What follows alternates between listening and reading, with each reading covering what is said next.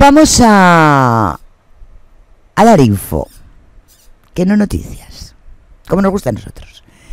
¿Sabéis quién es este señor? A algunos tiene que sonar. El rostro, además, es el reflejo del alma. Este señor es Alberto Carva, el comisario que ha detenido a Nacho Cano. ¿Y no suena de algo? Sí, señor Chat, es un comisario de Marlaska. De hecho, es el mismo comisario que firmó que gasearan en Ferrat. Sí, señor. Muchísimas gracias. Nivel 28 MV por esa suscripción.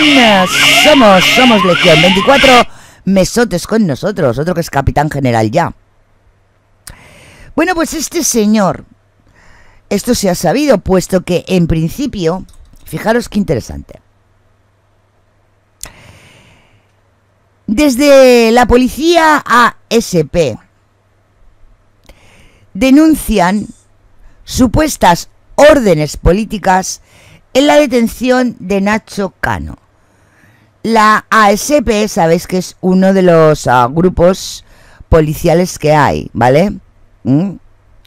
Y esta es una nota de prensa de ese sindicato ASP policial que denuncia las supuestas órdenes políticas que se le dieron a este señor, a este Alberto Carva, comisario, que detuvo, dio la orden de detención contra Nacho Cano. De hecho, ojo al dato, las trabajadoras becadas del musical Malinche denuncian cómo se vieron coaccionadas por la policía para denunciar un inexistente acoso sexual por parte de Nacho Cano y una presunta explotación laboral que dicen que nunca hubo. Bueno, sí nos hicieron preguntas encaminándonos a... ¿Tú alguna vez, o sea, en ese momento que te pregunta la policía, ¿tú te sientes coaccionada? O sea, a decir algo que no es verdad. Claro, porque nos hicieron también como mucha insistencia. O sea, por ejemplo, nos enseñaban unas imágenes y querían que reconociéramos a fuerzas a personas que en primera las fotos estaban muy borrosas o estaban muy diferentes. No las, bueno, yo en lo personal no las identificaba de primera. Y me enseñaban fotos en el móvil, o sea que yo tenía identificadas las redes sociales de las personas a las que querían que... Entonces, de ahí nos señalaron... Okay.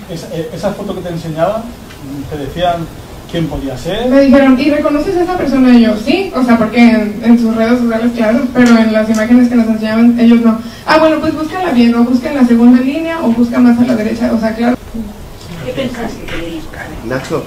Nacho, Víctor Sandoval, desde Canal Quick. Espera un momento, que ha hecho una pregunta a ella. Vale. ¿Qué pensáis que quieren escuchar? Es que solo tener que... ¿Cuántas horas dedican al día a la función? Varía. Todo depende del día.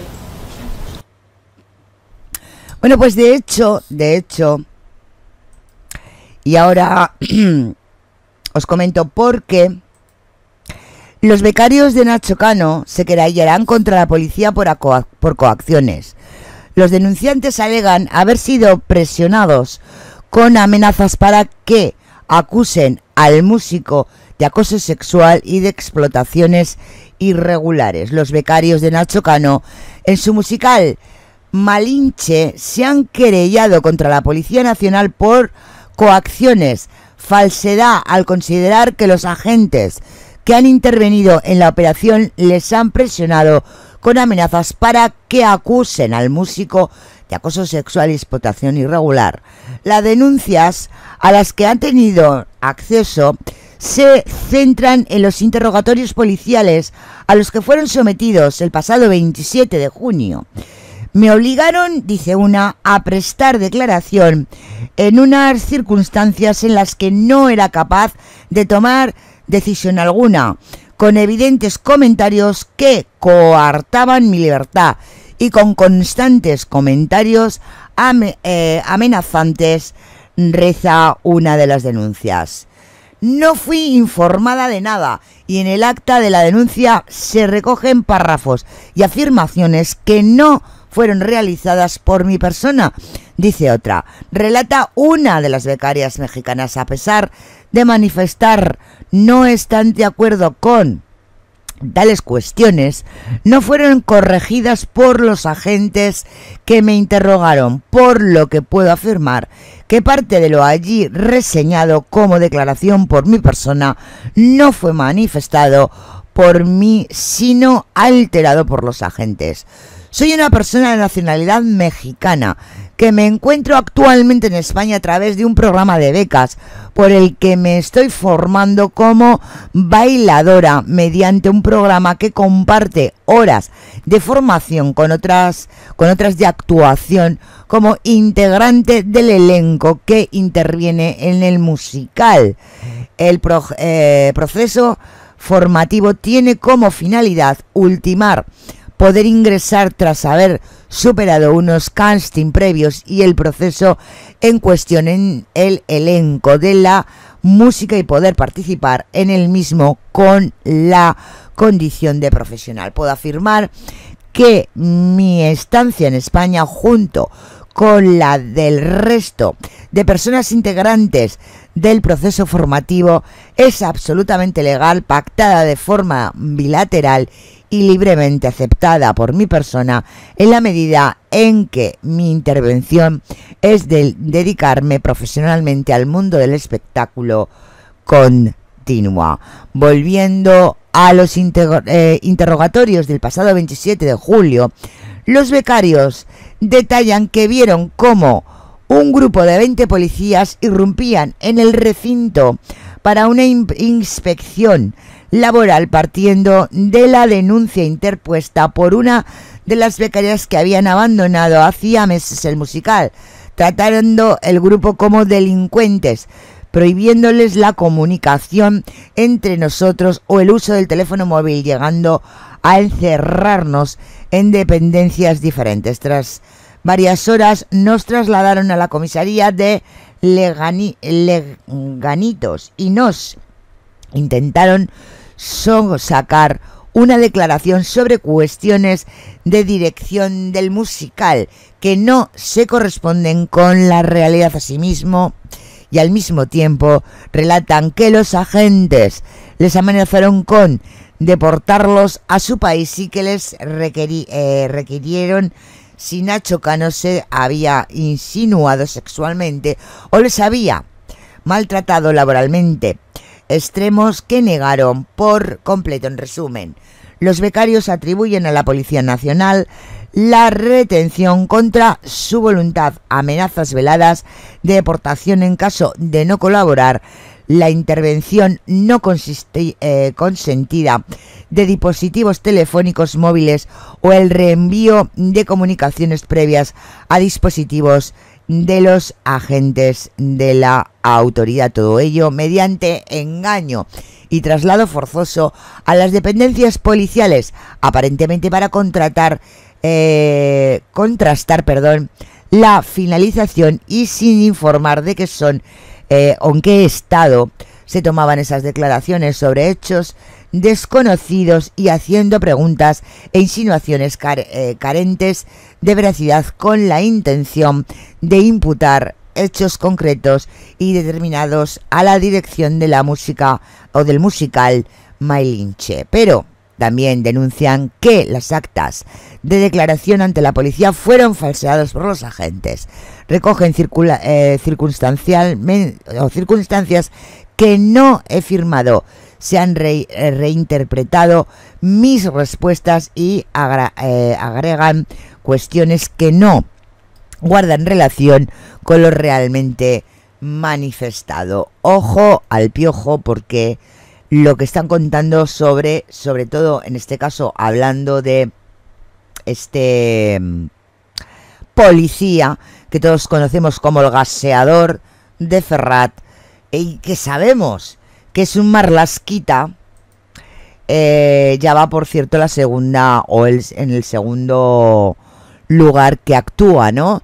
Así que la cosa se está poniendo bastante interesante. Ya sabéis que Nacho Cano, en principio, él echó o dijo, recordar, que estaba siendo un poquito presionado porque él estaba más por apoyar a Ayuso que por apoyar al susodicho de la Moncloa, vamos a decirlo así porque nos enteremos todo. Eso es lo que dijo Nacho Cano cuando dio esas declaraciones. Pero esto ha seguido. Y dice, ¿quién es Alberto Carva? El que os he presentado, porque se ha publicado, el comisario de policía al que señaló Nacho Cano tras su detención. Nacho Cano afirma en rueda de prensa que el criminal no soy yo, es la policía, es lo que hay que investigar, y señala directamente al comisario Alberto Carvas. Vamos a ver, porque me parece que esto tiene un vídeo. Vamos a ver la declaración sobre el comisario de Nacho Cano. A ver si hay suerte. Así. A 12 policías para controlar a esta gente. A veces pienso que los mexicanos tienen razón en cómo piensan de nosotros. No hacen falta 12 policías, a menos que tú quieras achantar, que tú quieras coaccionar.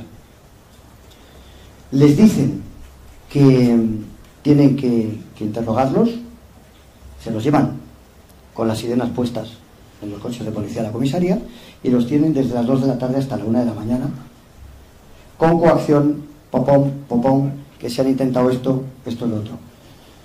Y a mí no me dicen nada. A la semana siguiente me avisan de la comisaría de Leganitos que tengo que ir a declarar. Nadie me dice que me van a detener. No, hay un procedimiento policial, no judicial. Aquí estamos hablando solo de la policía. Y que yo tengo que ir a declarar. Que he ido esta mañana a declarar. Yo pensaba que iba a declarar. Vale. Como me imaginaba que todo esto tenía un trasfondo que no era simplemente en un país que está lleno de inmigrantes ilegales por un tubo y que viven con dinero del Estado, no nosotros, que es de nuestro bolsillo. Aquí no hay ninguna subvención, aquí no hay nada más que inversores que apuestan por esto. Pues ayer por la noche, pensando que iba a pasar lo que ha pasado, pero que había una pequeña esperanza que no fuera una maniobra absolutamente orquestada, se pusieron 17 denuncias por parte de ellos del trato absolutamente inadecuado, ilegal, irresponsable, coactivo y achantador de la policía. Es decir, señores, el criminal no soy yo, el criminal es la policía. A ellos es a los que hay que investigar. Pues ahí lo tenemos, pero la cosa, chat, no queda ahí. Y de hecho nos sonará mucho la noticia que os voy a dar, o lo que en estos momentos se está comentando, por lo que ha dicho Sánchez de los medios de comunicación, que hablaba con ciertas empresas para que esas empresas no apoyaran a ciertos medios de comunicación si no hacían lo que ellos querían. ¡Vamos! ¿Qué ha pasado? Mira, a ver, ¿qué es lo que ha saltado?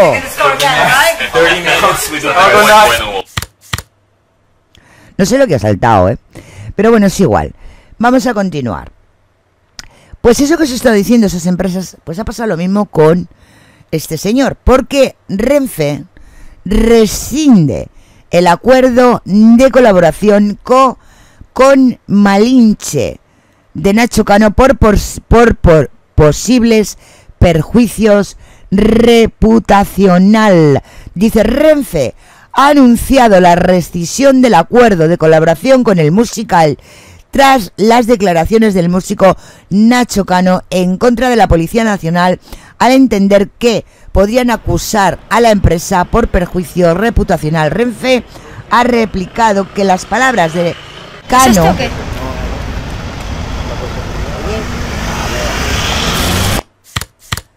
A ver, aquí está. Que quería otra vez.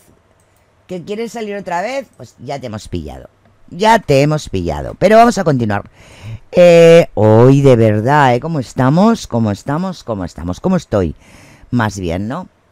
Bueno, lo que estoy diciendo, que Renfe ha anunciado la rescisión del acuerdo de colaboración con el musical tras las declaraciones de Nacho Cano ante la Policía Nacional. Por perjuicio reputacional, Renfe ha explicado que las palabras de Nacho Cano, en las que califica a la Policía Nacional de criminal, obliga a proceder a rescindir el acuerdo de colaboración con Malinche. Así, ha recordado que el acuerdo firmado establece que las partes podrán rescindir de forma unilateral y anticipadamente del cuando entiendan que la colaboración de otras partes con otras entidades sea susceptible de causarle perjuicio a su reputación. Renfe comparte la preocupación social por los sucesos producidos ayer en relación con una presunta vulnerabilidad de los derechos de los trabajadores y considera a la Policía Nacional, que cumple 200 años al servicio de los ciudadanos y a los cuerpos y fuerzas de seguridad del Estado, como uno de los pilares fundamentales del Estado de Derecho. Bueno, pues nada más y nada menos que Renfe. Bueno, esto nos suena cuando realmente ha dicho que esto lo iba a hacer. Sánchez lo iba a hacer con los medios que no dijeran lo que él quiere que le digan, o, como él dice, teóricos de la conspiración, porque cuando tú no dices lo que él dice, somos teóricos de la conspiración. Bueno, lo que quiere hacer con los medios de comunicación, ahí está. Cuando realmente, bueno, ya sabemos que Renfe depende, ya sabes que depende, solo depende, ¿verdad? ¿De quién depende también? ¿Casualidad o causalidad? Bueno, pues tenemos que escuchar lo que dice Ayuso, ¿no? Tenemos que escuchar lo que dice la señora Ayuso sobre este tema. Así que Ayuso ha acusado a Sánchez de estalinismo por intentar destruir con fines políticos a Nacho Cano. Hombre, pues por lo menos sí. En este caso, la señora Ayuso ha dado la cara. Vamos a escuchar. Vamos a ver lo que dice. Tu familia no te lo dice, no. Pero seguro que le fastidia. Pues no, el de este no lo... no nos vamos a tragar el anuncio. Pero bueno, ahí está, porque la presidenta de la Comunidad de Madrid, Isabel Díaz Ayuso, ha acusado directamente al gobierno de Pedro Sánchez de estalinismo por la detención de Nacho Cano. La destrucción personal con fines políticos es simplemente, dice, estalinismo. Ha señalado a tiempo que ha dado su apoyo al productor musical tras haber sido detenido por supuestamente trabajar con inmigrantes en situación irregular, algo que cabe destacar. Ha negado con rotundidad sus becarios.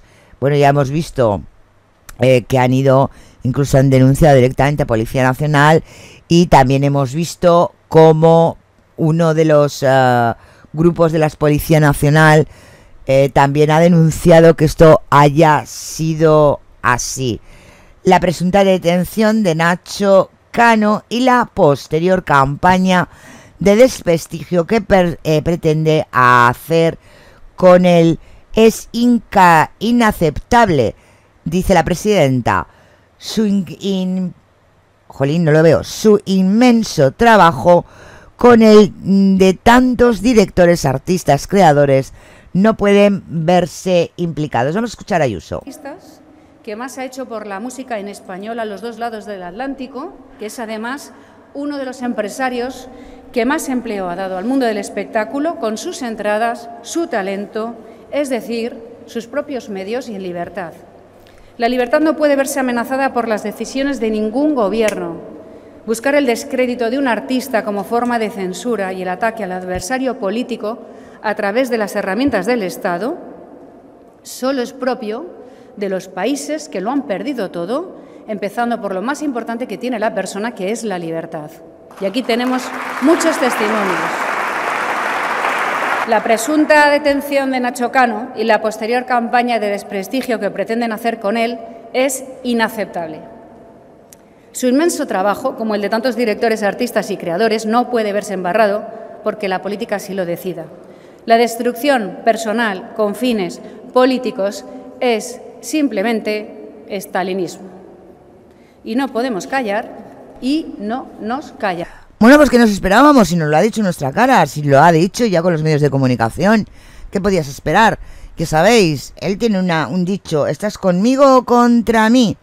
O eres de la fachosfera o eres socialista. Así es, ¿no, chat?